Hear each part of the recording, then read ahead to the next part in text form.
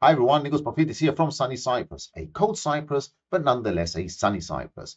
Now, today's video tutorial is another ICT past paper. It's a very recent one, 2023, November paper 2, and it's a request from one of you guys. I've had a look at the question paper, and this paper is packed. There's so much to do, and it involves some of the newer features of the syllabus, like creating charts in Excel and adding links in PowerPoint. So if you are going to practice this paper, then you need to keep an eye on the time because it can slip away from you because there's just so much to do. So let's get started with this paper straight away. Okay, so the first thing is to make sure you've got all the files in a folder. I've created the folder 2023 November paper 2. I've got all my files here, and I've also got a copy of my question paper here, which I'm going to open so we can start this paper. So let's jump over to this screen. And the first thing that we need to do is, first of all, check that we've got all these files. We do. So we've already done that. We're going to go to task 1, which is creating the evidence document. So it says open this file here and make sure that your name, center number, and candidate number will appear on every page of this document. It doesn't say where, so I'm just going to put it in the header. Save this document as evidence in capital letters and followed by your candidate number. So it should look something like this. Okay, so I'm going to open up the document. Let's just bring this over to this side. There we go. And first step, I'm going to double click in the header, enter my details.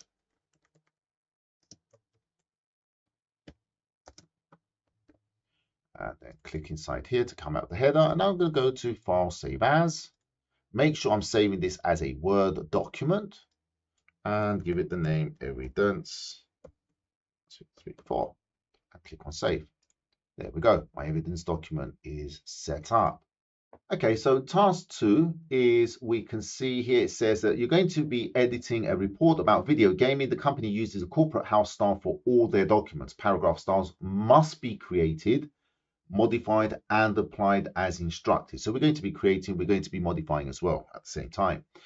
Okay, number 1, using suitable software, open the file n2302review.rtf and set the page setup A4 landscape orientation 2.5 centimeters. Do not make any changes to these settings. So this has already been set up for us. Okay, 3 stars have already been created. Again, do not make any changes unless you're instructed to do so. Save the document in your work area with the name VG Review. Make sure that it is saved in the format of your software that you're using. Place in your evidence document screenshot to show this file has been saved. Make sure that there is evidence of the file type. Okay, so number 1, I don't really have to do anything. I'm just going to open up the document NT302 review, which is that one there. Let's just drag this one over here as well. There we go. Okay, and I'm just going to save this. So File, Save As.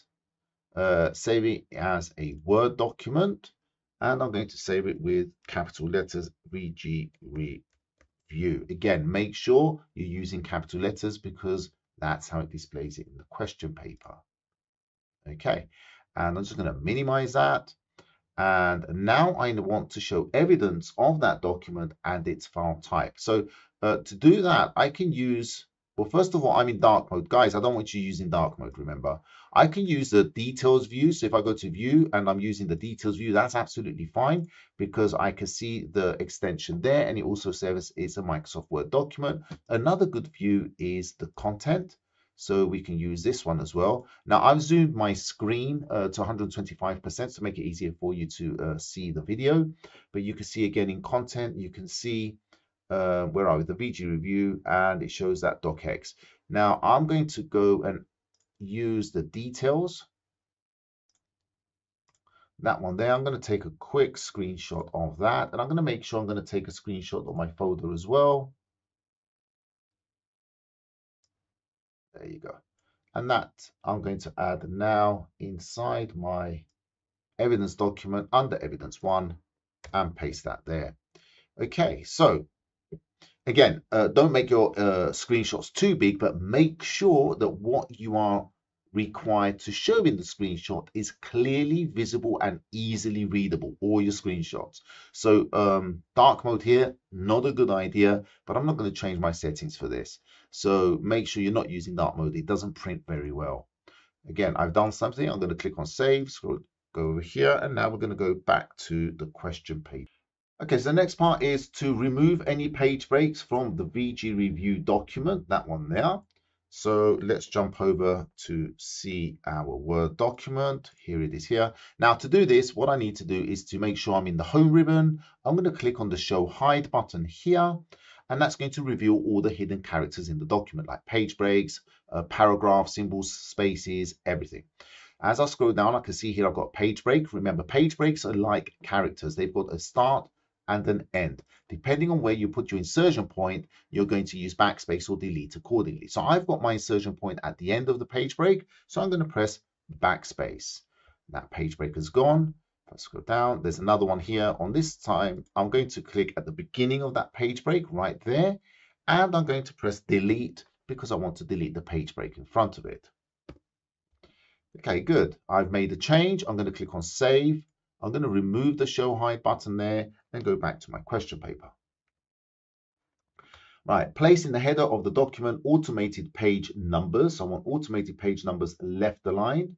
Place in the footer the text market review by. I'm just going to remove that so I can copy that with a colon at the end. And then it wants followed by a space and your name, center number, and candidate number right aligned. Okay, so let's jump over here. So in my header section, I'm going to double click in here. So at the top, I want automated page numbers left aligned. So as soon as I double click in the header, I can see the header and footer ribbon at the top. I'm going to go to page number, and I can choose any one of these. This one here. I could choose also current position. The current position is where my insertion point is. I like using that one because it just keeps me on my toes. If I am going to be adding any other ones on a different alignment, using current position is always best because it won't delete the other alignments that you've got in the header. So I've done that one. Go to my footer. Now in my footer, it wants place in the footer the text market review by. So I copied that. There it is there. Followed by a space. And then my name. 7, 2, 3, 4, my candidate number, and it wants this right align. So I can just do this by going to home and clicking on the right align. It says make sure that all the margins or all the alignments match the page margins. No other text or placeholders are included in the header or footer areas. Headers and footers are displayed on all pages. Now I have had a student ask me in the past, why do they say this? Because when you put the items in the header or the footer, they're automatically aligned within the page margins. And we can see here that my footer here is in line with the page margin, and so is the number here with the left margin. So why would it say that?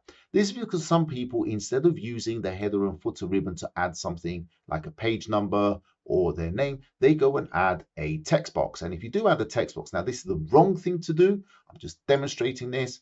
So if I add a text box, I could type my details here, let's say, and the rest of it, I can move that. And then I move my text box. Let's say if it wanted it to be right or left aligned, I put it there. So now when I double click over here, we can see that this text box with my details, this placeholder is not within the page margins. So that's why they give you that. If you're doing the correct way, it's not going to be an issue. So I'm just going to delete that text box. Don't need it. And good. Okay, I've made a change. I'm going to click on save and then go to the question paper. Number 4, select the subheading video games. So I want to find the subheading video games. Okay, and the following text up to and including the paragraph ending transactions and advertisements. Okay, change the page layout so that only this text is displayed in 2 columns of equal width with a 2 centimeter space between them. Okay, so the first thing I want to do is to find the subheading video games. Now I could just go through here and I found it here already. There's a video games. I'm just going to make that quick selection there. Now I prefer the selection method of using the shift button. Now some of you that you prefer the click and drag and keep dragging until you find where you have to go, which is transactions and gaming, I think it is, transactions and advertisements. Okay, so that's up to that paragraph. You see, it's very hard to do when you're doing it with the drag and drop method. Transactions and advertisements, there it is there. Okay, so what I tend to do just to make it easier is I simply make a small selection here scroll down, find where I want to go to, which we said is here. I'm going to hold the Shift button, and now I'm going to click at the end of that paragraph, and that's going to select everything between those 2 points. So much easier, rather than having to worry about keeping your mouse on the your finger on the mouse button.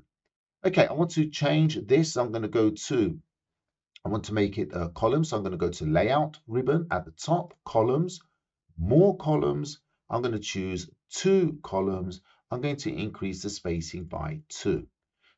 It doesn't want a line in between, so I'm just going to leave that there and click OK. So now I've got that as 2 columns. All right, let's move on to a question paper. So we've done number 4, we go to number 5. Create and store the following style, basing it on the default normal paragraph. Now, this is so important. Whether it tells you to do this or not, you have to put it on normal. Take a screenshot to show that you've defined the settings for VG subhead. Okay, so we're going to have that title there. I'm just going to get rid of that so I can copy that. Okay, and make sure that there is evidence that you've based this on the default normal paragraph style. Place this in your evidence document. Okay, so I want the font style to be sans serif. I'm going to use Arial for sans serif, size 20, alignment center, bold and italic, single, no spacing before or after. So let's go to our question paper. Now, very, very important point, guys, very important. Now, listen carefully. Depending on where your insertion point is, now I've just finished working with this double paragraph here, and I've got this selected. Now, wherever your insertion point is, or whatever you've got selected, when you create this new style, it's going to apply it automatically to whatever paragraph your insertion point is in. So if I've got all of this selected, it's going to apply to all of this. If I just click, for example, here, anywhere in that paragraph there, so I'll do it this way, I'm going to create the style, you're going to see what happens. Now, so what I tell my students is always, before you do anything, wherever you click, just go and see what style is being used. And I can see that this paragraph here is VG body, and that's where I've got my insertion point. And so I'm going to leave that there. I'm going to click on this little arrow here to open up the styles, and I'm going to create a new style. Now the new style is going to be called capital VG subhead.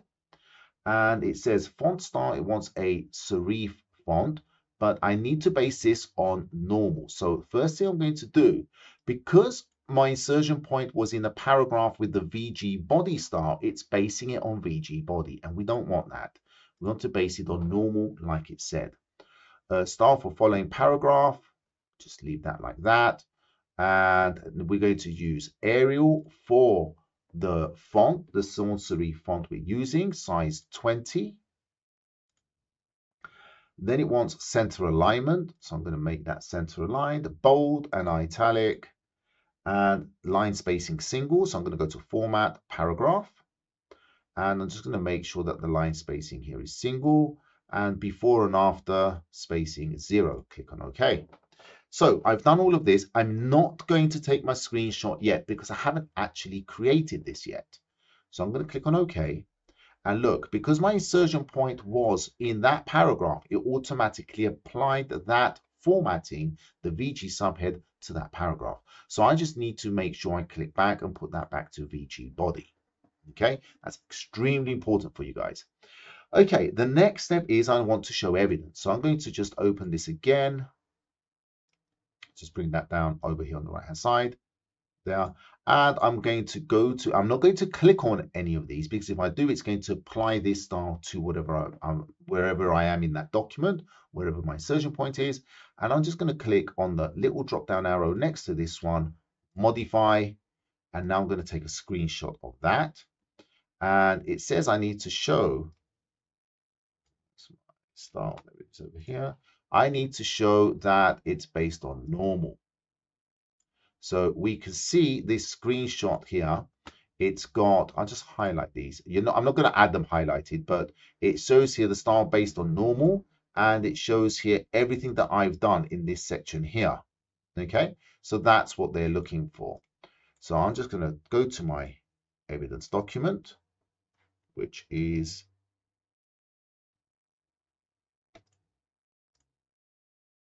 okay. I need to close that dialog box. And now I can open my evidence document. There it is. And go step number 5 and paste that in there. Now that's really big, but that's okay. What you want to make sure with this screenshot is that this writing down here, this small writing here, is visible in your printout.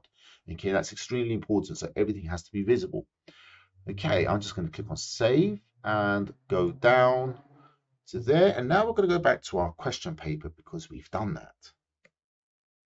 Okay, so I've completed that, taken the screenshot, I've done that. Make sure that there is evidence that you've based this on the default normal. I've done that. Place this in the evidence document, done that. Number 6, identify the 4 subheadings in the document and apply the VG subhead to each one.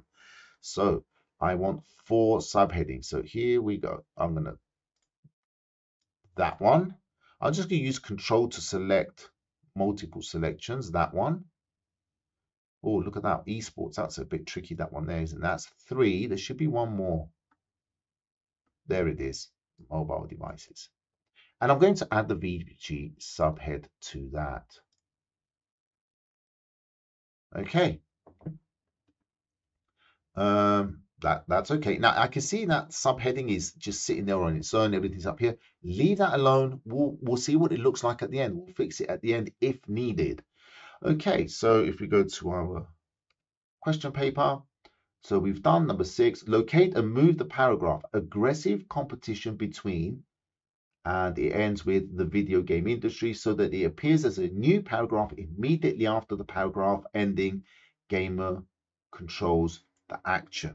So the first thing I want to do is in my document is find that paragraph aggressive competition. To make it easy for me, I'm just going to press Control F on my keyboard and I'm just going to type the word aggressive and I should, there it is.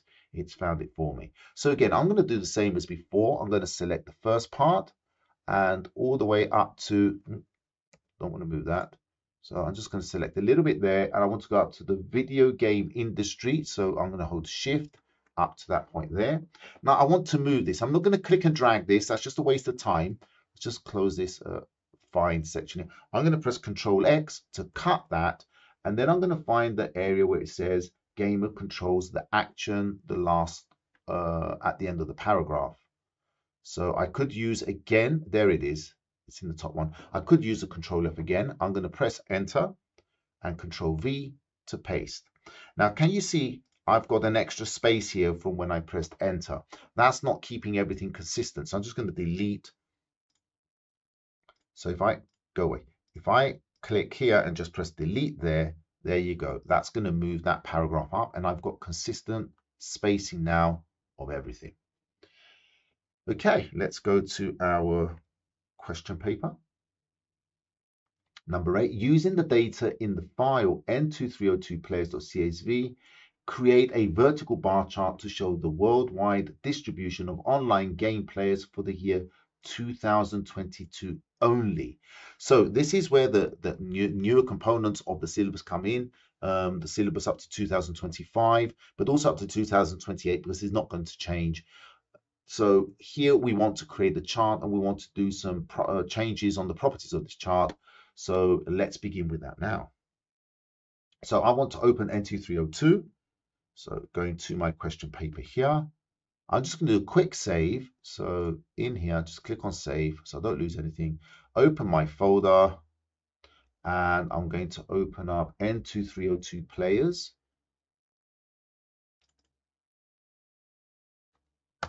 Okay, that's going to open up in Excel and I can see my data.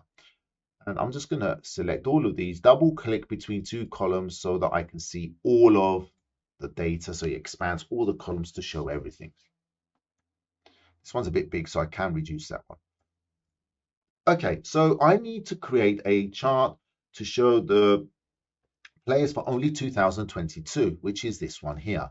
Now, I can automatically see now that these headings here, these are numbers and these are going to cause problems. They're very, very sneaky. If I was just to create a chart like this, a vertical chart like this, insert, and I create a vertical chart, you can see automatically that region is seen as a category here. And the values 2018, 2020, and 22 are seen as values and they're plotted. And that's because they are charts. So we don't want that. Now, there's a number of ways to combat this. So if I was to select this and hold the control button and this to select and create the chart, that will cause me the issues. And they've done this on purpose, and it's added the region again as a category. So the one way to do this is to ignore that one and just choose the data here and do insert and click on that, and that's perfect. That's my vertical bar chart. I don't have the title, but if you want to use my particular method, what I would do is, so that you can create any chart they throw at you, always get rid of that top left corner. So I'm just going to click on that and press delete. I don't need the title region because that's just saying these are the regions. Now I can select all of this. You can now, of course, select that. Let's just do that as well, insert, and that will work perfectly. You can see, absolutely fine. But I want you to learn how to create charts. So I'm going to select this chart like this. I'm going to create a chart, insert. Now I've got a video tutorial only on charts. Make sure you watch that. So I'm going to have a link to that in the description at the bottom. So make sure you learn charts because this comes up quite a lot and there are a lot of marks on chart creations. So I've got my charts here, but it's got for all the years, all 3 years. I'm going to right click on this chart. If I can't, right there, I'm going to say select data. And now in this window here, I don't want 2020 and 18. So I'm just going to remove that tick and remove that tick and click OK. And there we go. I now have the chart that I want. And if I did want, let's say for 2018 and 2022, then I could just right click, select data and just choose 2018, 2022, and look at that. It's just so much easier when you learn how to create charts properly. So I don't need that. I'm going to click on OK. The next thing that it wants me to do is to change the chart title. So I'm not going to keep going backwards and forwards on the question paper, so I don't get you guys dizzy. So it wants a particular chart title. So I'm going to click in here. I've copied the title and I'm going to paste that there. It wants a category axis title called region. So I want to add my category axis titles. So clicking on my chart will put this plus sign next to it. Clicking on that, I can go to my axis titles, click on that, tick it, and now I've got my y-axis and my x-axis title. My category axis title should be region with a capital start. It doesn't want anything to do with the value axis title, so I can delete that one by selecting and pressing delete. Then it says display only the data values along the top of each bar. So on the top of each one of these columns or bars, I want to add the data. So I'm going to click on the plus sign, and here it's got data labels. I can click on the arrow, and I only want the outside end. So I want it on the top of each bar. I don't want it inside or a call out. I just want it on the top. Okay, that's great. Click over here, get rid of that plus sign. Do not display a legend. So this here is my legend at the bottom, the 2022 part here. So again, I'm going to click on the plus sign and remove the legend. Great. And then it wants me to format the value axis title. Let's have a look at this part in the paper. So it wants me to format the value axis title. So it's got a minimum value of 0, maximum of 1500, and increments of 300. So we're now going to go to my chart. I'm going to click one time on the values, so I get this border going around the values. Then I'm going to place my mouse on top of that one, or on top of the border, right click, and I should be able to see format axes. And then from here, let's just get rid of that. I'm going to set the minimum to 0, the maximum to 1500, and the major to 300. So we can see on the left-hand side where the Y values are, the Y-axis, we can see the minimum value is 0, the maximum is 1500, and the incrementation is 300, which is what it asks us to do. So let's move on. Now, the next step is, it says insert the chart after the paragraph ending game players in 2022. Make sure that the chart and all data fits within the column width. All data labels are displayed in full with no overlap. There is a 6-point space after the chart. So let's go and do that one now. So with my chart selected, so basically if I just click on the chart, we see the sizing tab. So I'm going to press Control C on my keyboard, And then I'm going to go to my document, and I'm going to find where it says online game players 2022, the last paragraph. Here it is here. Okay. So I'm just going to click here and press enter after that. I'm going to Control V to paste my chart. It's actually fitted it in perfect for me within the column here, and it's within the margins. So that's absolutely fantastic. But if you needed to change it at all, you can click on it and change the sizing. Now it says it wants a 6-point space after the chart. I can already see there's a little space here.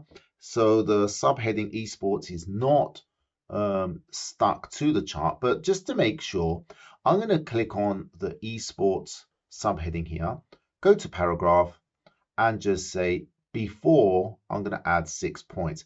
Now I don't think I'm going to see a difference because there's already quite a gap there anyway. And there you go. I mean, I've added the 6-point space. I can see there's a little space here, so that was absolutely fine. All right, let's go back to the question paper. So that's number 12 done.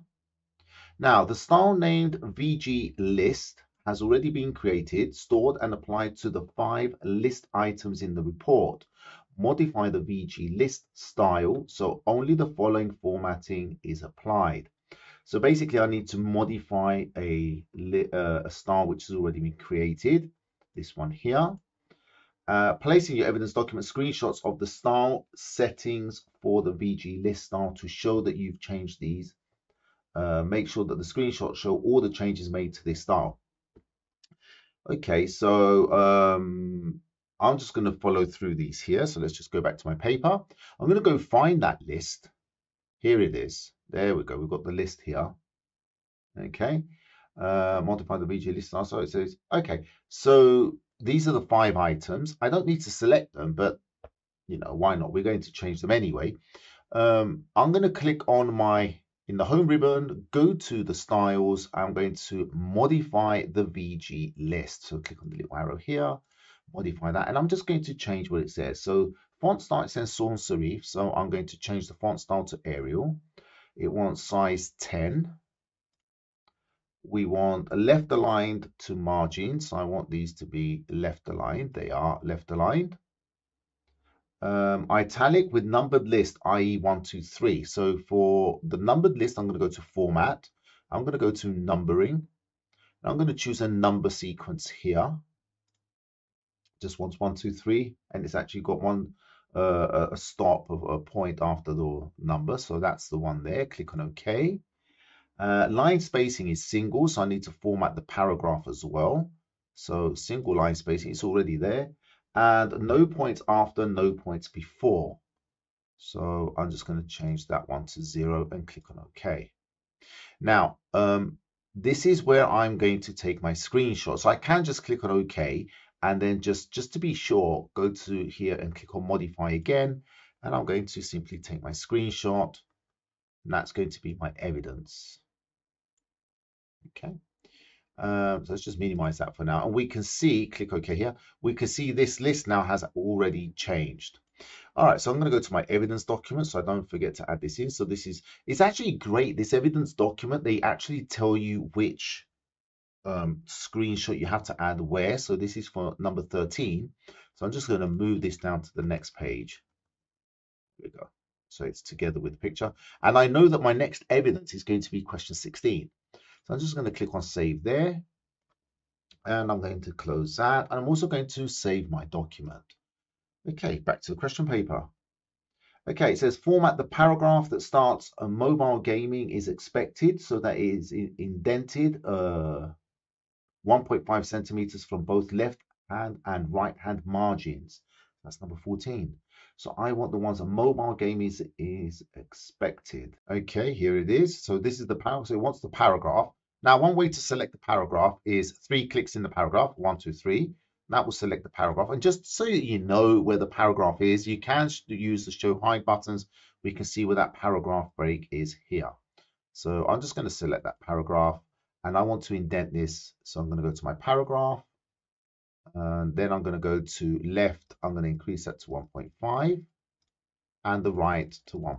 They're going to want a border around this as well. Let's just click on that. So that's that indented. It doesn't say anything about borders, But if it did ask for a border, then you would simply select your paragraph, go to your borders here, go to borders and shading, and then from here you can just add your border, choose the line that it wants, the thickness, so on and so, and just add that, and that will give you a border around that. So that will probably be something that they could ask you to do. They have done in the past, but not in this case. Let's go to the next one. Okay, so that's it. Spell check and proofread the document. Make sure that the list is not split over 2 columns. There are no widows or orphans. There are no blank pages. Original styles are maintained. All styles are applied consistently. Spacing is consistent between all items. So if I go to my document, I can see I've got some spelling mistakes here. So I'm just going to right click on those and correct those with the first choice it gives me. The grammatical mistakes like commas and this, that, the other, you don't really need to worry about too much. You can change them. No one's going to call you out on them. It's the spelling mistakes that you want to have a look out for. Look for any widows or orphans. Consistent spacing. So if you've got like a spacing which looks like this, and we can see that the spacing from here to here is that big, whereas for this one it's smaller, that's where we're looking at. That's not consistent. So we want to make sure our spacing is consistent. No widows or orphans. Now, this you could move down to the next page. You don't have to. The reason you don't have to is because this is quite a big paragraph. We don't only have one line, which is going over to the next page, or one word.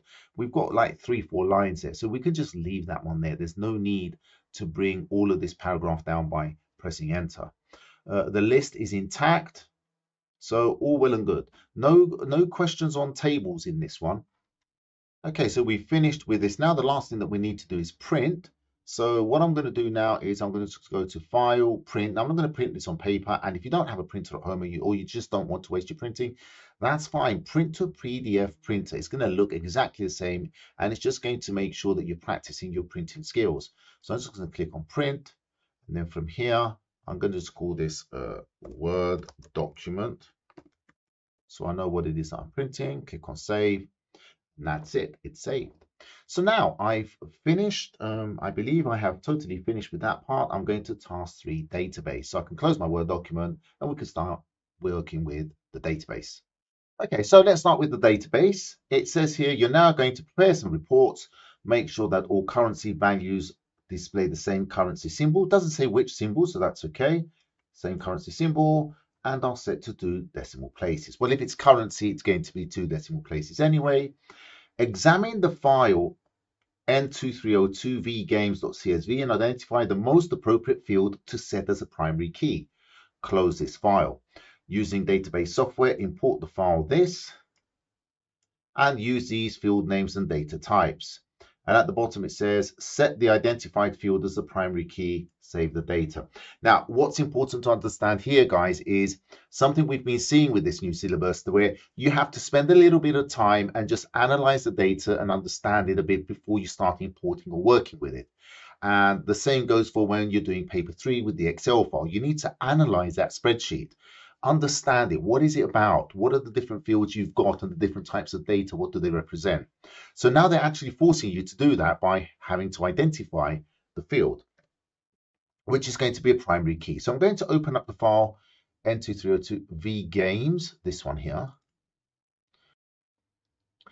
Okay, now what's important is I don't mess this data up. Now, the fact that it's a CSV file, even if I format this or do whatever I want, and I try to save it, it's not going to save the formatting. But at the end of the day, I just want to make sure I do not disturb the data. I don't change the data because I'm going to be importing this data to create the table in the database. So the first thing I'm going to do is I'm just going to click here, double click between 2 columns so I can see all of the data, nothing being chopped off. Okay, now the idea is I have to decide which one of these is going to be used as the primary key field. So I've got things like game title, rank, game code, so on and so forth. And I can see, if I scroll down, how many field? All the way down, I've got like 500, there you go, 500 rows. I'm not going to go through this that way. And in this case, it's kind of easy. You just reading the titles, it says game code, but I'm not going to go with the name because the exam board does have a tendency of throwing these little tricks or these spanners in your thinking. So what I'm going to do is this. I'm going to select all of this data, okay, And I'm going to use conditional formatting to identify all the ones where there are duplicates. So if I choose from home and I go to conditional formatting, manage rules, I'm going to create a new rule, and I'm going to choose this one here, format only unique or duplicate values. So I'm going to format all the ones which are duplicate, and the column which has no formatting at all means it has no duplicates, so that has to be the primary key.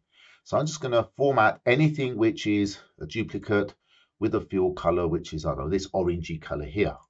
Click OK, OK, and OK. And there we go. So everything highlighted is a duplicate. So I can see here in the game, I've got a duplicate here. These two duplicates, all these orange ones. So the game title cannot be the primary key field. And looking at these, all of these columns have got a duplicate somewhere. The only one that doesn't is this one. And if I go all the way down, you're going to see none of these codes are highlighted orange. And that definitely means all of these values here are unique. So my game code is going to be the primary key field.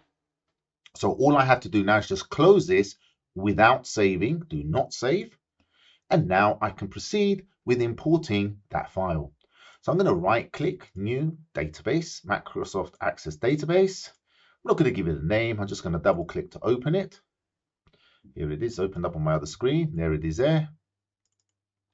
Now, if you do get a new table which is created in here, whatever, you can just close that. You just want a blank slate. I'm going to go to external data, source from file, text file.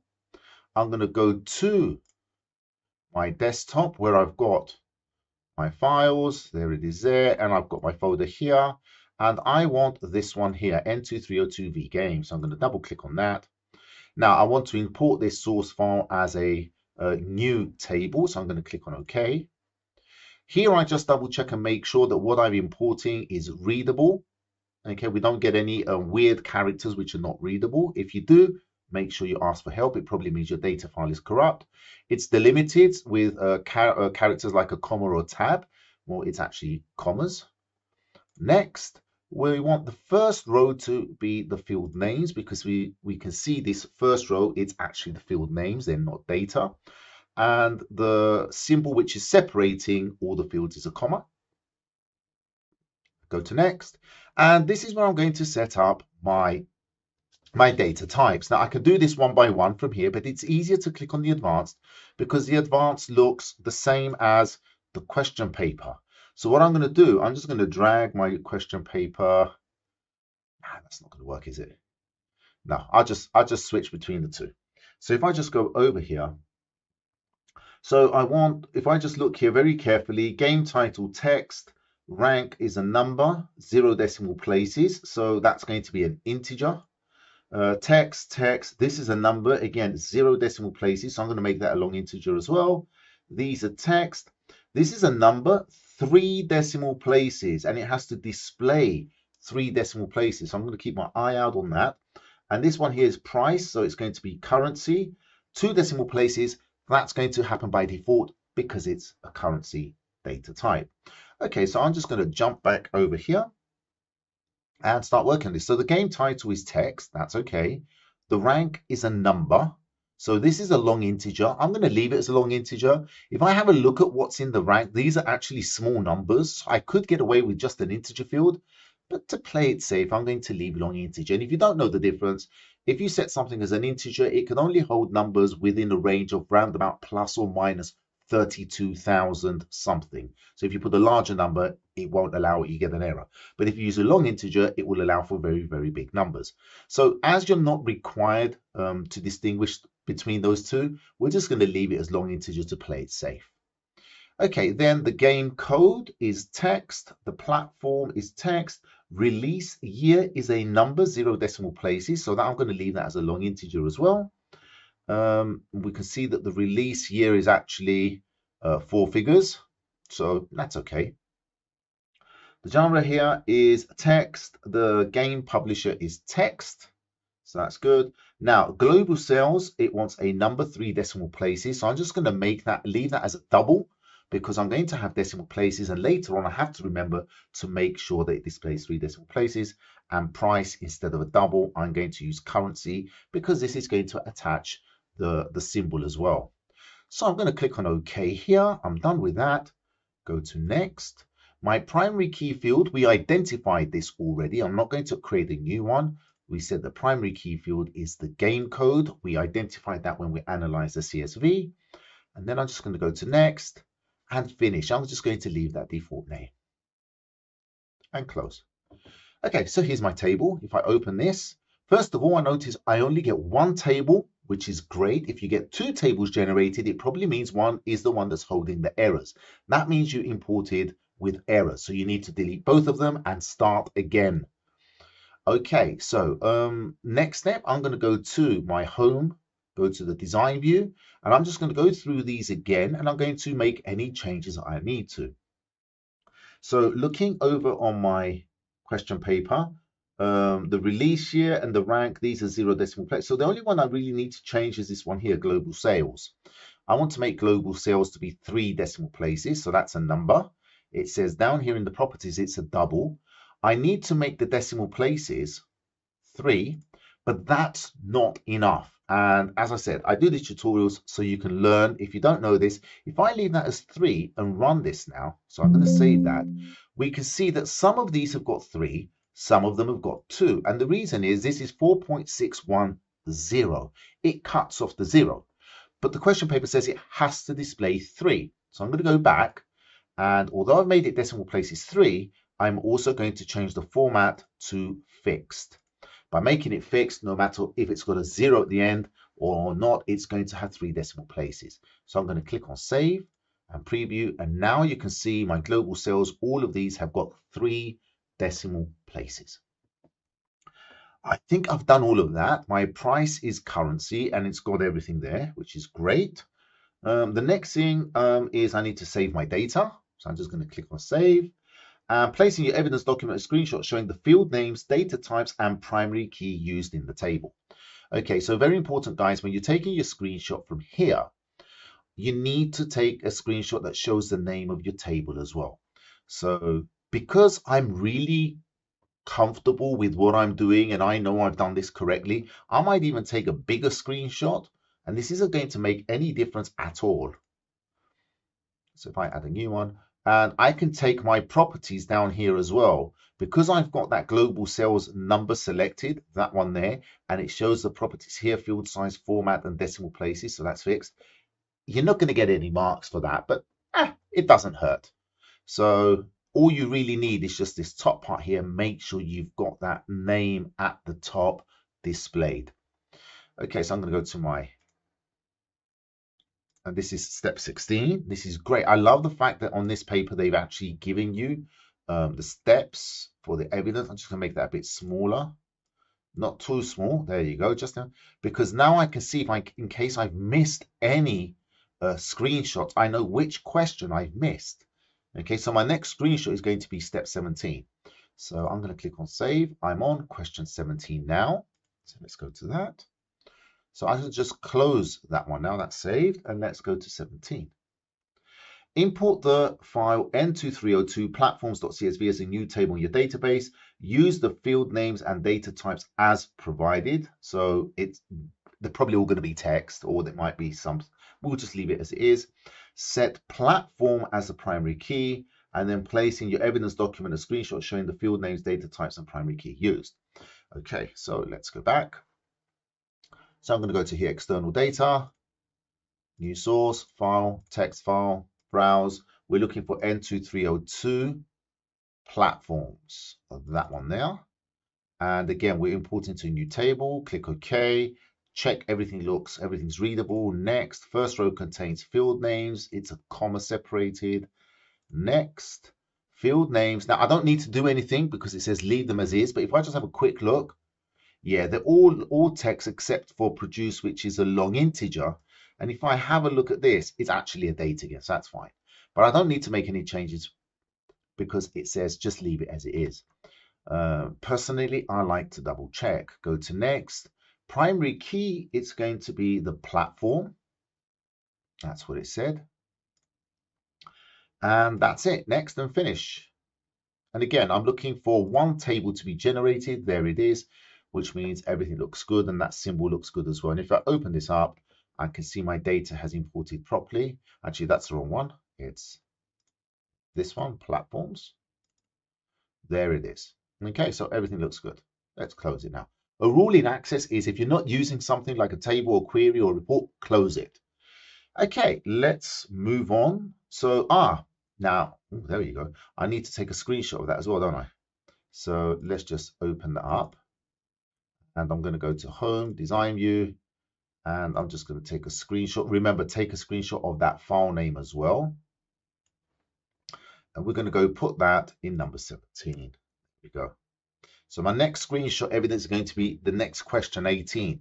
I love that they've given you this. I'll just do a quick save on my evidence and minimize that. Now we can move on. So I can close that. I'll finish with it. Now, question 18, create a one-to-many relationship between platform in the platforms table and platform in the games table. Okay, that's simple enough. We're going to go to our database tools. We're going to click on relationships. Now, if you're using the 365 version of Access, you get these things in the relationships. Now, you don't want to delete these. You can delete them, but just leave them alone. I'm just going to scroll down so they're not visible. I'm going to right click in here, show table, and I'm going to add my two tables. I'm just going to expand this so I can see all the fields. There you go. And I want to link platform in this table with platform in this one. So I'm just going to click on this one and drag it and drop it on top of this one. Double check the table that it gives you. This is not what we're going to use for the screenshot, guys, because it says the word create, which means we haven't created it yet. So you won't get a mark for that. Make sure that it's choosing the right ones. It's a one-to-many relationship. Create. There we go. Now for my screenshot with this create. Now you can use this screen as evidence, but you have to make sure that your table is displaying all the fields. Otherwise, if it's not and it's like this, there's no way of proving that this line here connects to the platform field. Okay, so you need to make sure this is expanded. If you know what you're doing and you're more comfortable, I always suggest double click on this line. So select it once and then double click on it. It will open up the relationship, place it underneath, and then take a screenshot together with that tab at the top. And that shows both ways of showing evidence that you've created that screenshot, that relationship. And it's really important to try and get all the marks you can. So that's number 18. Okay, so that's done. I can close my relationships. Click OK. I'm going to save that and I can close that. And notice whenever I finish something in Access, I close what I've been working on. Let's move on. Okay, in the games table, locate the record with the game code AC105, amend the details as follows. So here I want to change some details. So rank should be 455, release year 220, and genre action. So let's go to our question paper. I'm going to open the games table and I'm just going to press Control F. Now, just to show how it works, I'm going to be looking up the rank. Or actually, no, the game code AC105. So if I click anywhere in the game code column, when I press Control F, it will give me this one here in current field. So it's only going to search in that column where I've actually clicked in, which is game code. If I clicked anywhere else, then I can choose a current document, and that will broaden the search to all the columns. So I want the whole field. So I want all of this to be found. So it's AC105. And if I press find next, there it is. And you can see in the game code, that's the one that I want to modify. So I can close that now. I'm just going to expand this so I can, there you go, just read it a bit easier. Okay, so I want the rank of that record to be 455. So this one here should be 455. The release year 2020. So that's the release year. So delete what's in there, 2020. And the genre here is going to be action instead of simulation. Action. And just click anywhere. And as soon as you click away, as soon as you type something, it's automatically saved. Now, check your data for errors, it says, and save the data. Well, it's saved automatically, so I just close that. Do you want to save? Yes, I do. Now, it gave me that because I also adjusted that column as well. Okay, so that's number 19. So 20, add the following as a new record in the games table. Check your data entry for errors, save the data. Now, what I'm going to do here is I'm going to do the following. So I want to go in the games table. So let's go over here, open the games table. Now, the one way to do this, and probably the way you will do this in this particular examination, will be to open the games table, scroll to the bottom, or just click down here where you got the status bar down here where I am. So here you can move to the next record, go to the previous, go to the last record, or you can click on this one here with a little yellow sun or star, and that takes you to the very last record. And this is where you will add the next record. And that's absolutely fine. This is the way you should do this here, just to save time, because this is really packed paper. But because I want to make sure I'm complete with everything I do in these tutorials and show you different things and make sure you know how to do a different question, I'm going to create a very quick data entry form to add that information in. So as I said, you don't have to, you can just add the information here. I'm not going to, I'm going to close that. And if you want to skip ahead on this part of the video, that's absolutely fine. But data entry forms is part of the syllabus. So I'm just going to go from here, make sure I've got this table selected. I'm going to go to create. I'm going to choose form wizard. Make sure I'm choosing the correct table. So it's the games. So I want to make sure I've got games selected. I'm going to add everything and then click on finish. And that's it. It's just so easy, isn't it? And it's going to make it so much easier for me to add the entry. Now, the next thing I'm going to do is, especially if you want to design a data entry form, which is going to be useful, user-friendly, I'm going to go to the design view. I'm going to select all of these like that, make them a bit smaller because the boxes don't need to be that big. And in this empty space, I'm going to add a few buttons. I'm going to add a button from up here from the form design, choose the rectangle, and then just go to record operations, add new record. You can just click on finish, or you can modify some of these. I'm going to put text and finish. There's my button. Okay. And then I'm also going to add one more. Let's just do a couple more very quickly. So go to next record, finish, and then do one more, go to previous record. So these are just random buttons, very useful. Go to previous record, next, and finish. And I can also give a proper title at the top if I wanted to, but that's it. So if I now go from here, I'm going to click on add record. And look at that, I can just add my information here. So the game title is Sprinter. Sprinter, the rank is 134. The game code, can you see it's so much easier to do this, and you won't make mistakes, and it's easier to edit records as well. This is AC 149. AC 149. Platform is GD in capital letters. Release year 1999. Genre here is action. Game publisher, I'm just going to copy that over.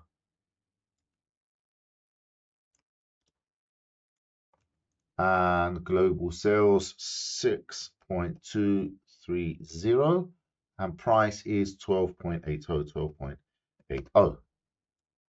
Okay, and that's it. If I go to next record, so it adds this at the very, very last record. If I go to next record, that's it, it's been added.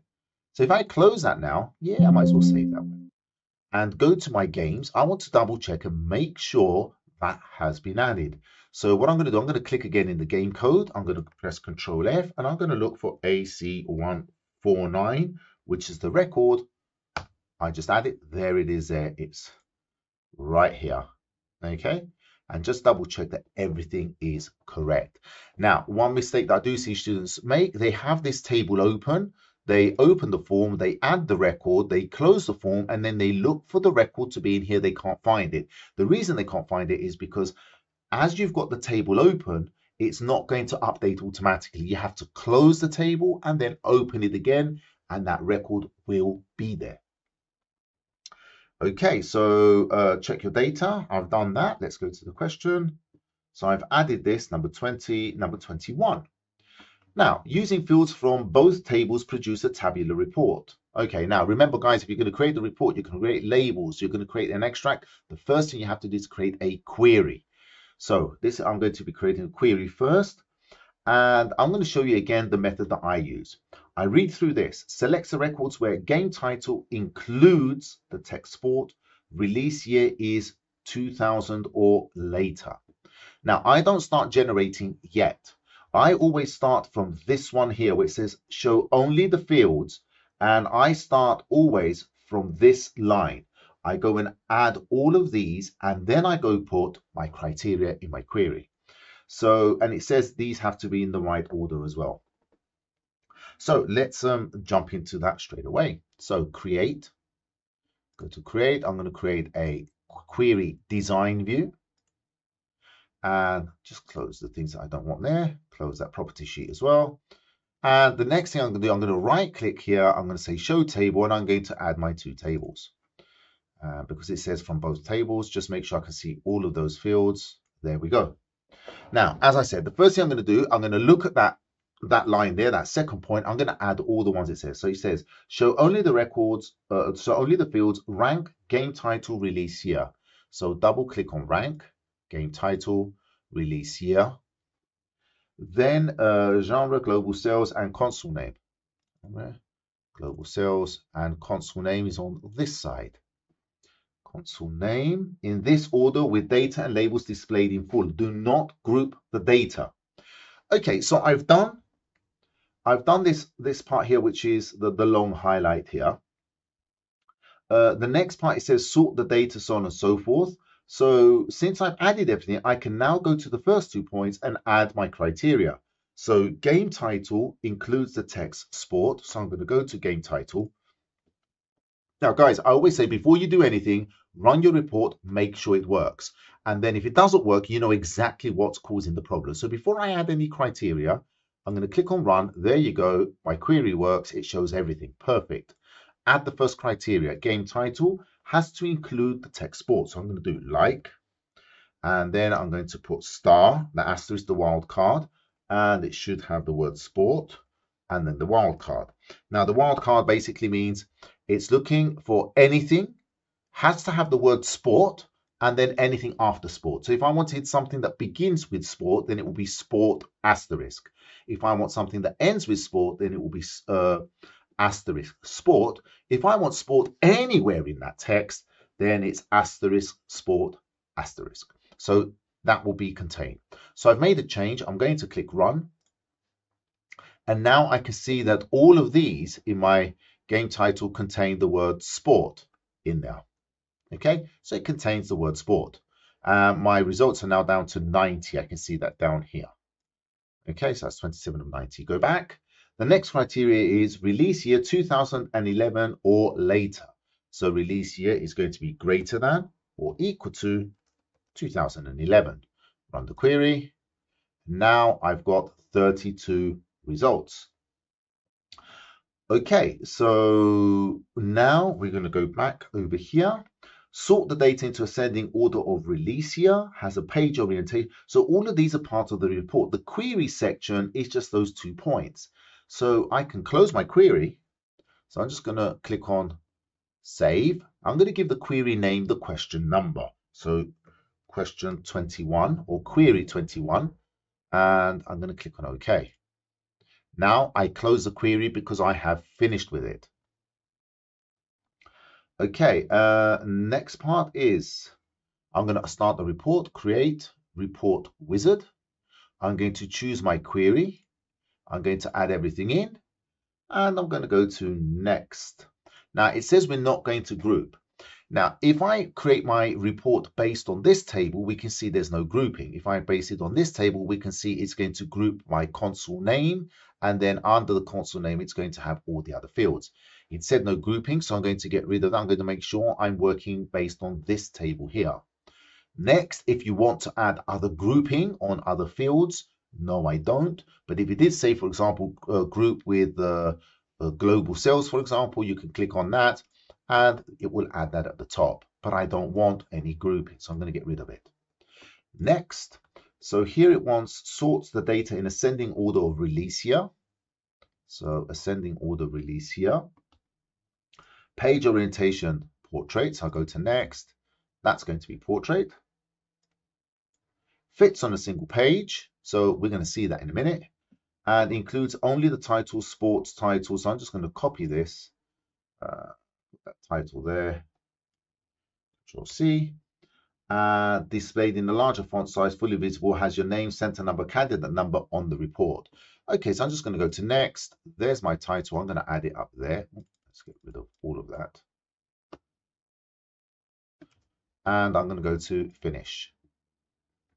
So here's my report. I can see it's only one page because down here it only has one. It doesn't have an arrow to go to the next page. And what I need to make sure now, I've got an E there missing. So I'm just going to close that preview and just get rid of that E. Okay, so what I need to make sure now is that these things here are in the right order that it said. Now, even if you do add them in the right order when you're creating the query, if you then do your sorting, it messes it up. So I always say, just make sure you double check from here at the end to make sure everything's in the right order. So the first thing that it wants is, it said point number 2, rank, then game title. So what I do, I'm just gonna select 2 using the control button, make these a bit smaller to give me some space, and now I can just draw over these and just move these out the way. Then I can select these 2, bring them over here, and then it's just a matter of playing around with these and going backwards and forwards to make sure everything shows. So I'm going to expand these. I'm going to click on view, make sure I can see some of that title is being chopped off, so I need a bit more space.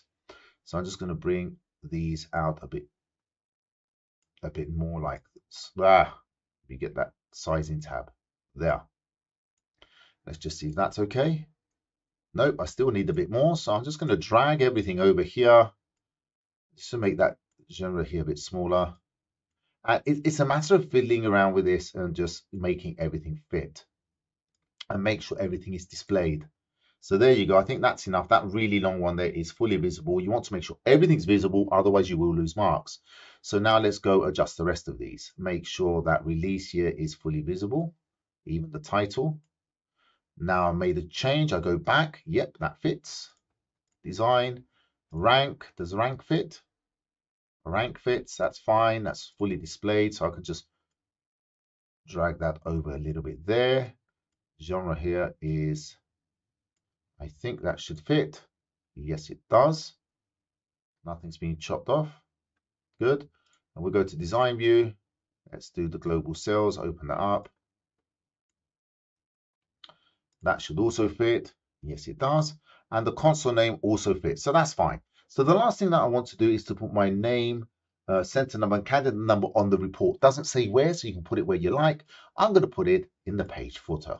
So down here where I've got, this is the report, this is the page footer here. The report footer is actually underneath here. Don't need it now. I'm going to get rid of these things in the page footer. I'm going to add a label. I'm just going to put my details on the right hand side over here.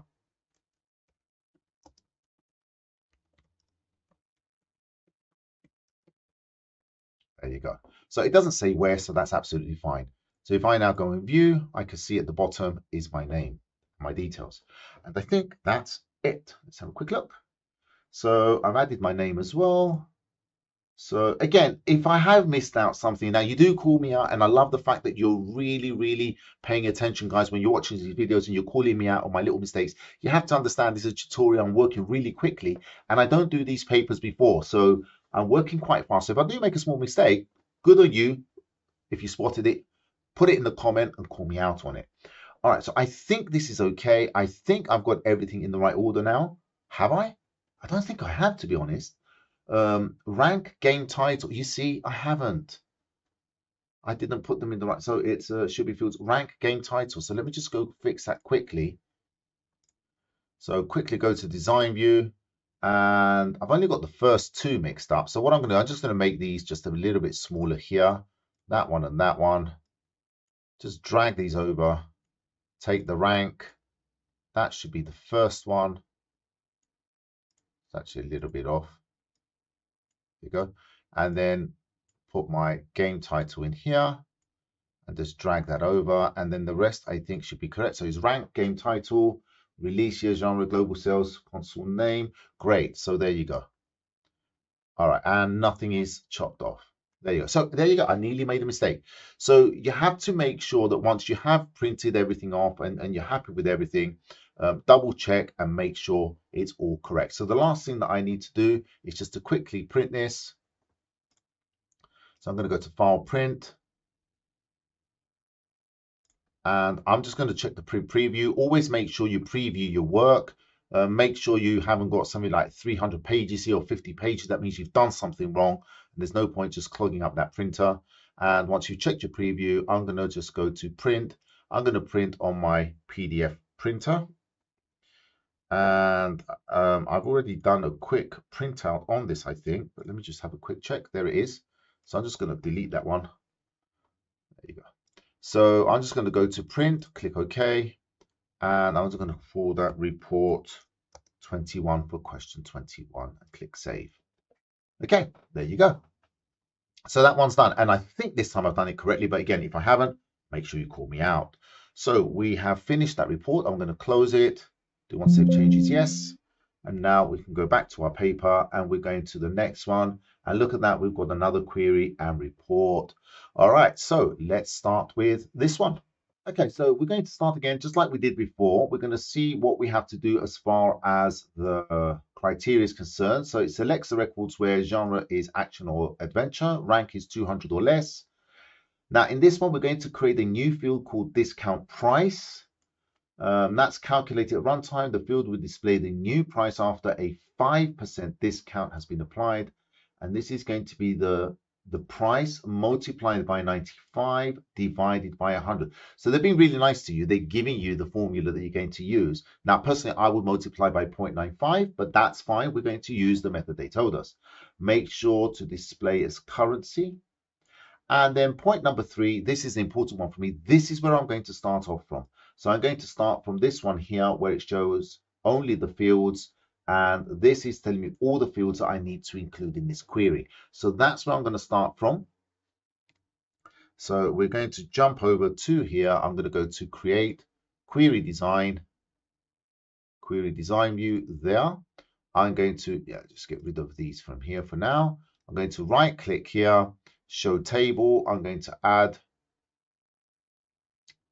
tables here and just add these tables in and expand them so I can see all of the fields. So I'm going to add these to my query now. So that's game title, rank, genre. Game title, rank, the genre. Console name, release year. Console name, release year. And game publisher and price. Game publisher and price. And then I want to add the discount price, which is the field that I need to generate. So before I generate anything new, I'm just going to click on Run, make sure that works. There we go. Everything looks good. Go back to our to the design view. So now I'm going to generate the discount price that it told us here. So I'm going to right click in here, go to Build. And it says that the discount price is the price multiplied by 95 divided by 100. So I'm going to open my database, that one there, open the tables. I can see that price is inside the V games. So if I click on V games, I've got price. I'm going to double click on it. It's added in my expression builder. I'm going to multiply by 95 and divide by 100. Now, as I said, you can do multiply by 0.95, but since they've given you the formula, use what they've given you. Click OK. And before I do anything else, I'm going to run this to see what it looks like. Great. No errors.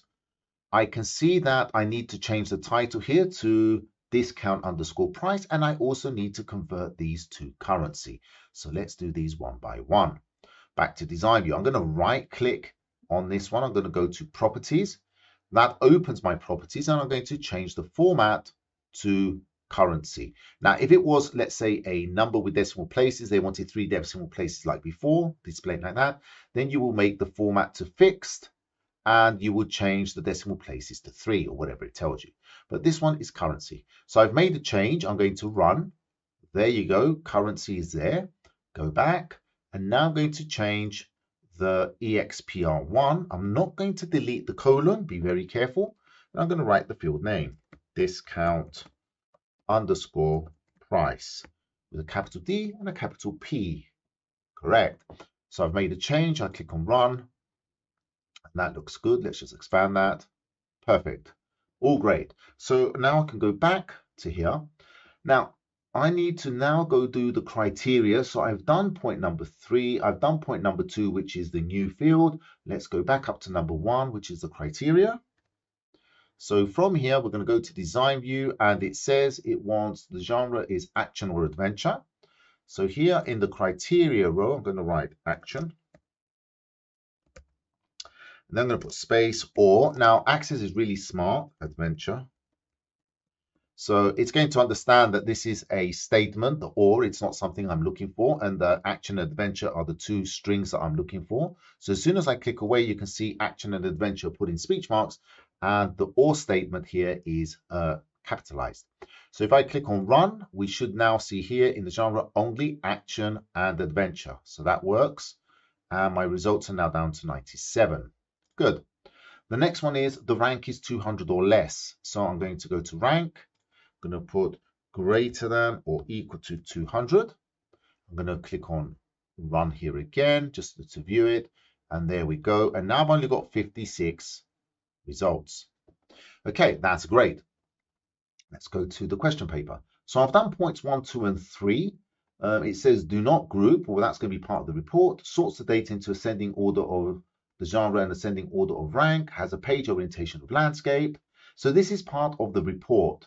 So I can close my query. So I'm just going to click on over here, click on save. I'm going to call that Q22 because that's question 22 or query 22. Click OK, and I close my query.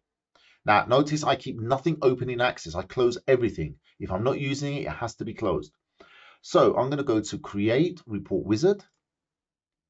From here, I'm going to make sure I choose the correct query. And this is where giving the correct names of your questions for your queries really helps. So I know I'm not going to make a mistake.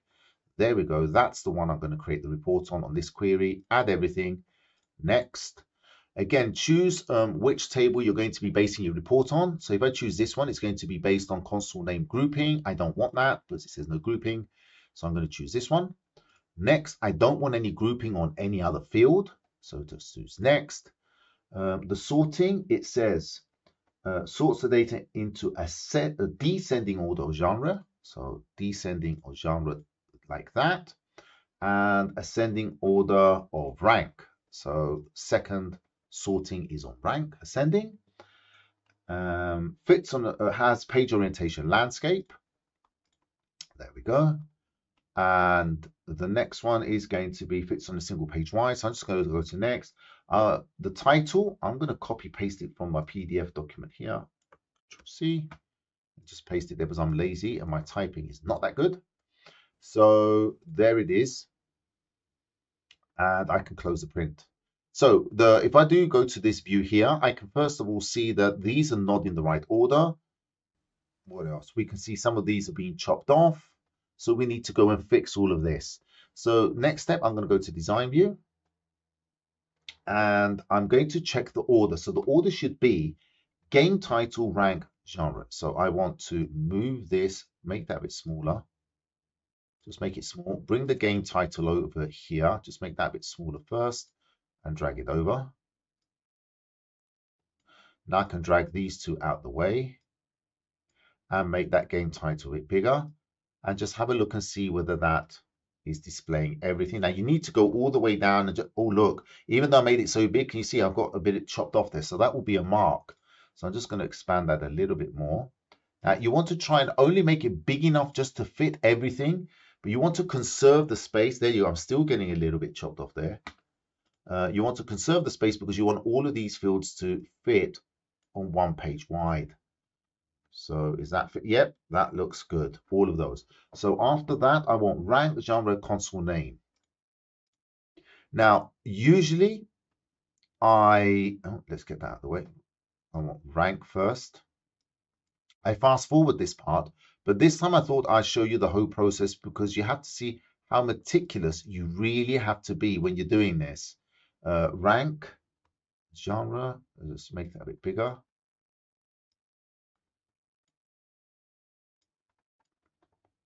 Make that console name just a bit smaller, and then I'll get back to it if I need to. So let's go see what we've got here. Okay, that fits nicely. So then I want the console name. Console name needs to be a bit bigger. So you can see it takes a bit of time. Now, again, I do these videos quite quickly and I haven't done them before. So sometimes I make mistakes. Make sure you call me out. Release here. By the way, you shouldn't be doing this quickly, guys. You should be taking your time and working through all of this. But I want to try and make this video as complete as possible, but at the same time as short as possible. Release here, game publisher. So I'm just going to bring that over and just double check to see if that fits. Game pub. No, I need to expand that a little bit. So go. Oh, a little bit more. Just come over here a bit. How much space do I have? Okay, I've got a bit more space. Only 2 prices to go. So let's see. Does that fit? Yes, it does. Go all the way down. Yes. And then, oh, what have I got? Go back to home, design view. And then I want the price. And the price can be a bit smaller. Let's just get rid of that properties window there. Price is quite small, so it doesn't need to be big. And discount price, I just need to fit that name. And I think that should be okay. As far as the right order is concerned, yes, it is. Oh, look at this, that price. I've got some hashtags there, which means I need to make that just a little bit bigger. That happens when there's not enough space to show the whole number. There you go. Perfect. Okay, so that I've done the order, everything is displayed, nothing's cut off. Now I need to double check the sorting. So sorts the data into descending order of genre first. So that's descending from A going, so we've got AD to AC. That's right, so it's descending, okay, so going to DC and then going down. And then within that, I want ascending order of rank. So the rank should be increasing between these ones here. So 200, 259. So that's correct. So my sort is correct. Everything there is correct. Let's go and see what else I need to do. Has the page orientation landscape, fits a single page wide. I've done that, includes that title. Perfect. Calculates the earliest released year and places this below the release year column at the end of the report. Has the label, that label there, fully visible to the left of this value. So the release here is going to be the smallest here. So I'm going to go to the design view of my report. Design. And here's my release here. So this is the field. I don't care about the title. That's nothing. Those are just labels. This one here is the field name. So I'm going to right click on that, total, and I'm going to choose minimum. And that's going to add in my report footer now the smallest value. Now, I'm going to obviously, it's going to ask me to show me evidence of this. So I'm just going to expand that so I can make sure I can see the whole thing because I'm going to need all of that anyway. Let's have a quick view. There it is there. So that's the smallest year, 1985, and it's directly underneath the release here. Next to that, on the left-hand side, I want the earliest game release as a title. So I'm just going to copy that, come over here. Now, make sure you're adding a label, not a text box. So label, I'm going to draw that there and place that there. And I can make that just a bit smaller. So you can see it's put this in the report footer because it's only going to add this value at the end of the report, not at the end of every page. I'm going to go to my report view. And there we go. Earliest game release, 1985. Fine, that's great. So let's see what else I want. Has your name, center number, candidate number in the footer of the report. So it appears in the same position on every page. Now this means I need to put this in the page footer. So I'm going to go to design view because it has to be on every page. So my page footer is in this section here. I'm going to delete these things here again. Don't need them. I'm going to add a label. So from my report design, click on label. And does it say where? It reports it appears in the same position on every page. It doesn't say where, so I'm just going to put this on the right-hand side.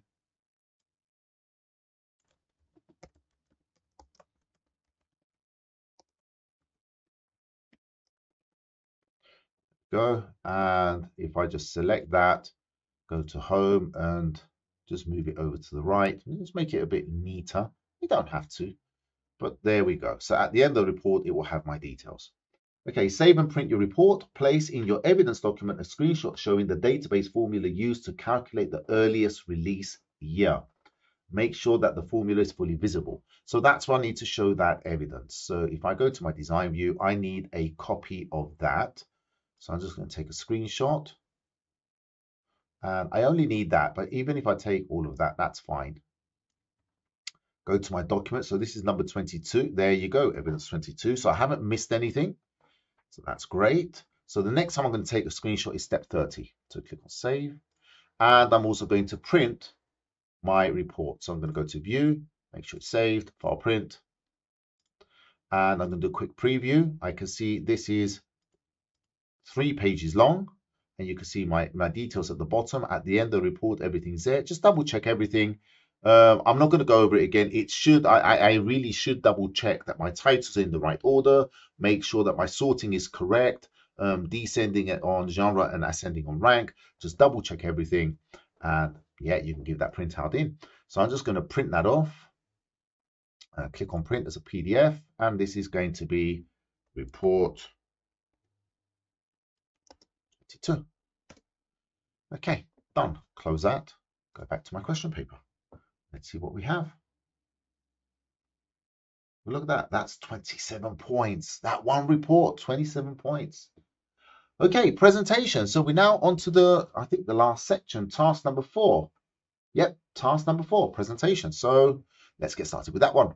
Okay, so we can see here that it starts off by saying you are going to create a short presentation. All slides must have a consistent layout and formatting. Create a presentation of 5 slides using the file, or that file there, N302 guide. Unless otherwise instructed, the slides must display a title and a bulleted list. So, okay. Place in the header your name, center number, and candidate number right aligned. So let's do 23 and 24 first. So first step, we're going to create a new PowerPoint presentation. So I'm going to right click, new, you create this any way you want, PowerPoint presentation. And I'm not going to change the name. I'm just going to open this up. Go. And now I want to import that file. So I'm going to go to my new slide. So from the home section, new slide, click on the arrow, slides from outline. And I'm going to go to my location, which is the desktop. And I want to import N2302 guide on there. And there you go. So everything is now in that format. So I've got a title and a bulleted list. I've got 5 slides. Perfect. So it then said place in the header your name, center number, and candidate number right aligned. So I'm going to go to the view, master slide or slide master. And I'm going to add, now can you see as soon as I go to my slide master, it puts me all the way down here. Now if I want, this is for this particular layout. I want to add on all the layouts. I need to scroll all the way to the top and get that master slide up here. And that's where I want to add my details. So I'm just going to go to insert and I'm going to add the text box and I want this in the top right. Center number candidate place in the header So I'm just going to put this in the top right corner, somewhere at the top here, and just add my details.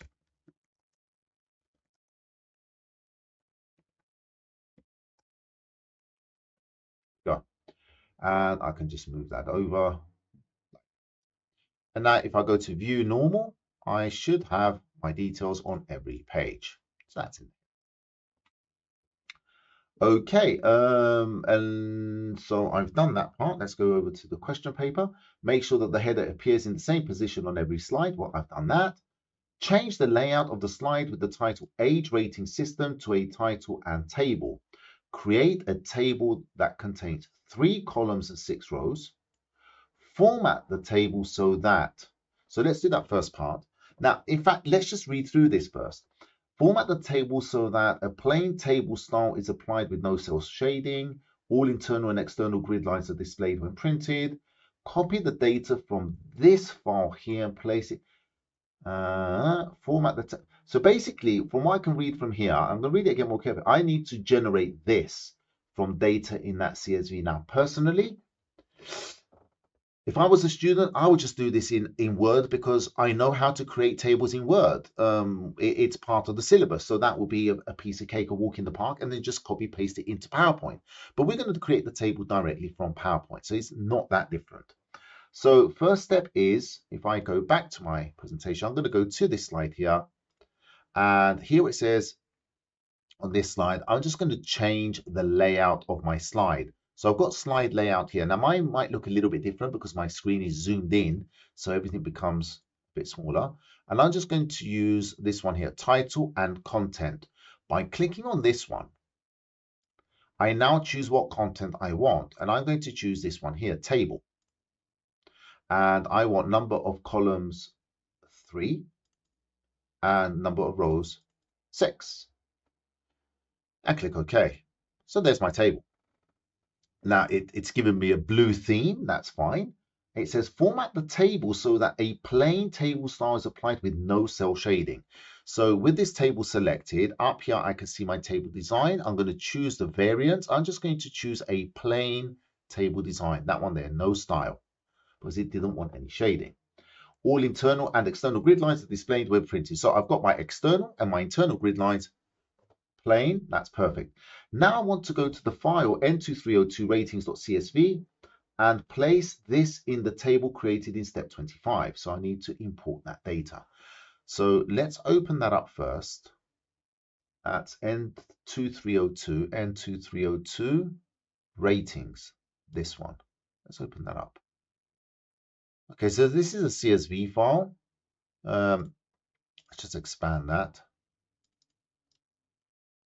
Okay, so what I'm going to do, I'm just going to copy. So these are like three columns, 6 rows, just like, so I'm just going to copy that. Now, if I make exactly the right selection, 3 columns and 6 rows, and copy that, so I'm going to do Control C, and now go to PowerPoint and select the same size of table, 3 columns, 6 rows, and press Control V, it should, yay, just enter it in there. So that's perfect.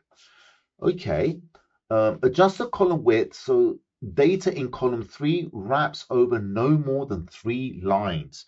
So this one here, you can see it's got a few more lines. I can just adjust this and just bring these over. I'm not going to worry about this too much right now because I know I'm going to be doing some more formatting. But yeah, no more than 3. So less than 3 is okay. So I'm just going to leave that like that for now. So we've done that. The wraps over no more than 3 lines. Format the table so the height of all 6 rows is set to 2 centimeters. Make sure the data in column 3 still wraps over no more than 3 lines.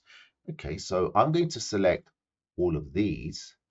And now from here, I should have, if I go to my layout, okay, so this one here, this is the table size. So if I change this, this is the size of the table. So if I increase that, it increases the size of the table.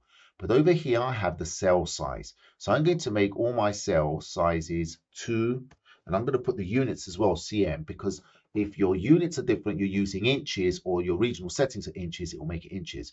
So just make sure you put the units as well. And if I press enter, oh, look, there you go. So everything now is 2 centimeters high, all of that.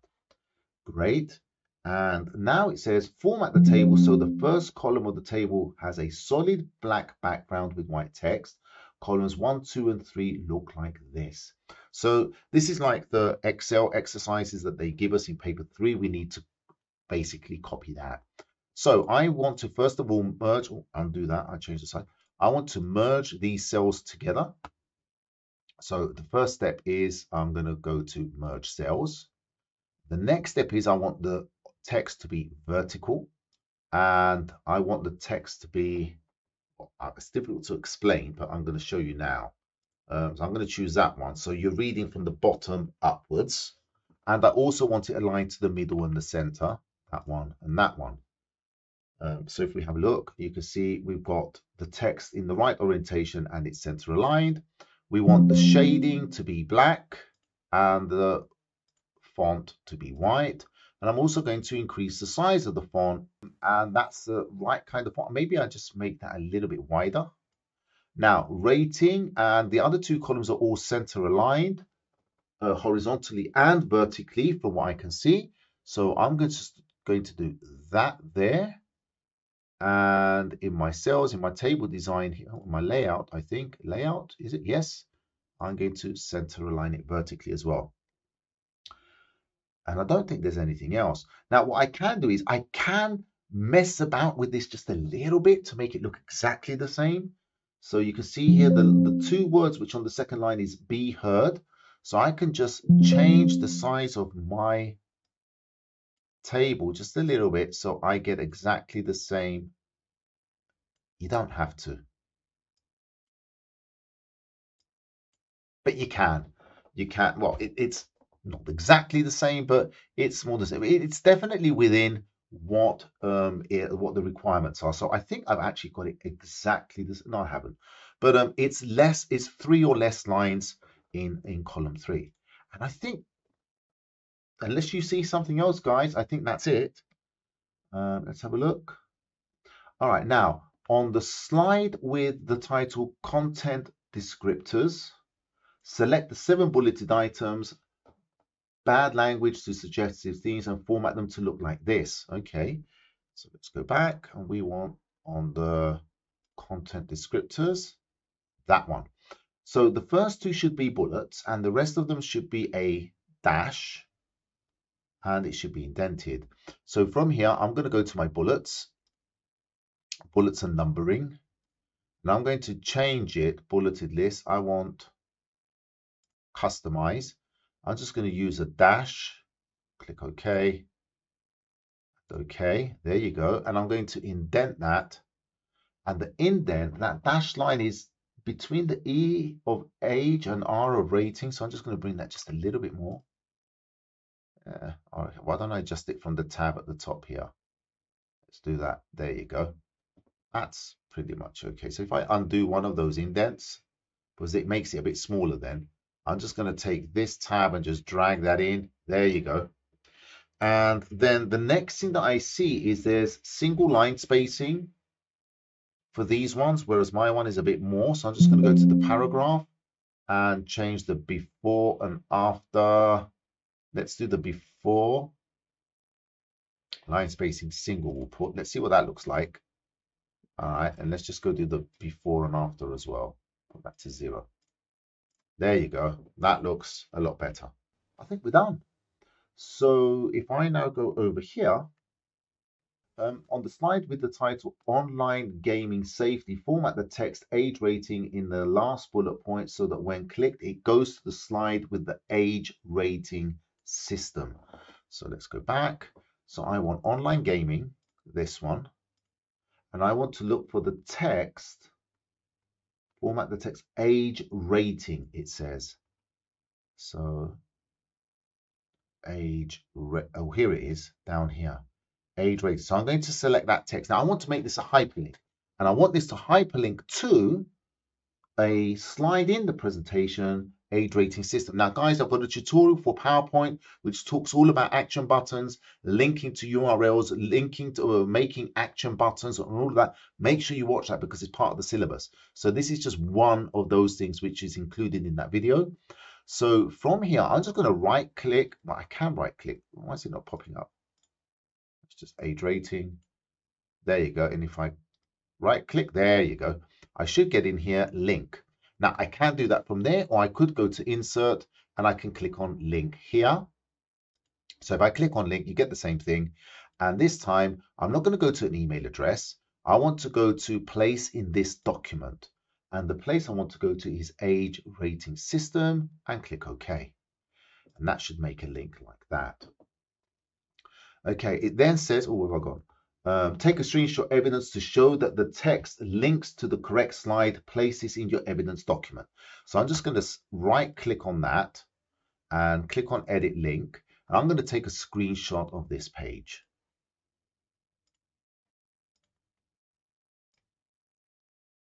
And in fact, I'm also going to include at the bottom here so that they can see that I've made that link there, age rating there. They can see that this text to display is age rating. That's the page I'm going to. So number 3 is selected. Yeah, looks good. So I'm going to go to my evidence. That's number 30. Just make that a bit smaller. It's a bit big. Everything looks a bit bigger because I've actually got my page zoomed in, and just bring this evidence 30 down. Actually, why don't I just make that, bring it down. Again, don't make your screenshot small. Okay. And then go back over here. Save the presentation. Save the presentation and print slides 2, 3, 4, and 5 only as handouts. Okay, so next step is I'm going to go to my presentation. I'm going to click OK here and click on Save. And now I want to print slides 2, 3, 4, and 5. So that's 2 to 5. Only as handouts in portrait orientation with 2 slides to the page, each slide filling half the page. Okay, that's a basic setting in PowerPoint. So I'm going to go to File, Print. I want to print from the slides. I don't want all the slides. I want from, I can either put 2, 3, 4, 5. I'm just going to put 2-5. So from 2 to 5. And I don't want the full page. I want this one, Portrait. And it's going to have each slide taking half the page, so 2 to a page. And that's 4 slides, 2, 3, 4, and 5. Okay, I'm going to print that as a PDF, print, and I'm just going to call that PP for PowerPoint. Again, you will be printing on your printer. Okay, last but not least, I think, yes, finally, what a big paper.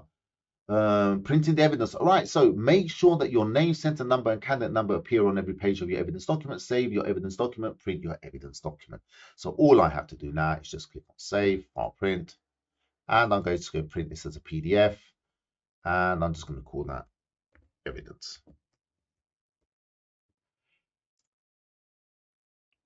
Oh, wow, what a big paper. Wasn't that just a long paper? There's just so much involved in that. A lot of the new things coming in, links in PowerPoint.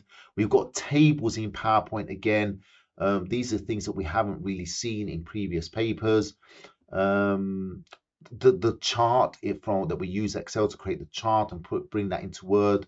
So there's a lot going on there. You need to be very, very careful. Now, as always, guys, if I have missed something, I have made a mistake, please call me out on it. Keep in mind I am doing this pretty quickly because I want to keep these video tutorials short. And on that note, I am going to say, if you've learned something, you found this video useful, make sure you like, make sure you subscribe, and I'll see you again in the next video. Take care. Bye-bye.